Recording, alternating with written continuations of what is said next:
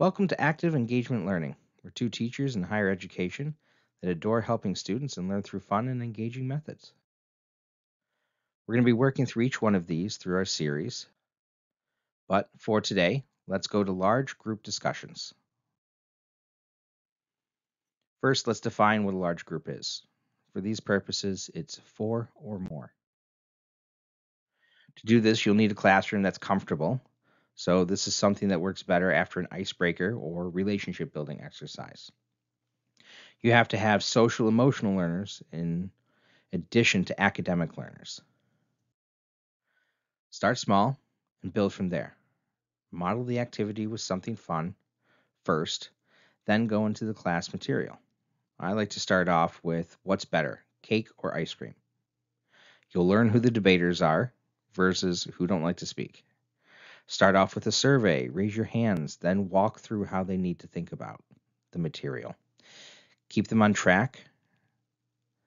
Note with them when they go down a rabbit hole or where they start to veer off into the material again and somehow end up way off in the weeds. I've started off with cakes before and ended up with electromagnetism. On the screen are some fun ways that you can start the process.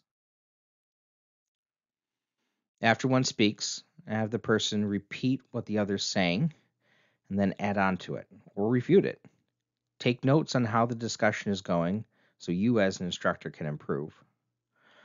What are the main points of the conversation? What do the students find interesting when they compare their notes with each other? This allows them not only to be accountable to themselves in the class, but it also helps with learning and it allows them to take ownership. If you have the classroom cohesion and you want to continue to build on large group discussions, start with the students who are passionate. Have those students lead the discussion and you just act as a moderator. My favorite is to assign a fact checker or devil's advocate whose only job is to challenge the discussion. The idea of it is that you keep the conversation going through a productive and constructive manner by utilizing the people within your class. This is about that management skills, being able to identify your students' strengths and weaknesses and using them to really enhance your class. Keegan and Keegan, who are educational researchers, have a slew of information on this topic if you're looking for more. Ultimately, this is teaching them that education is in their hands as much as in yours.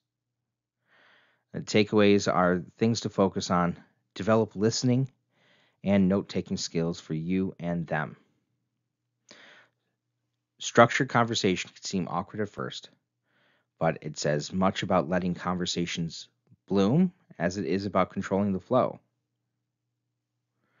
Until next time,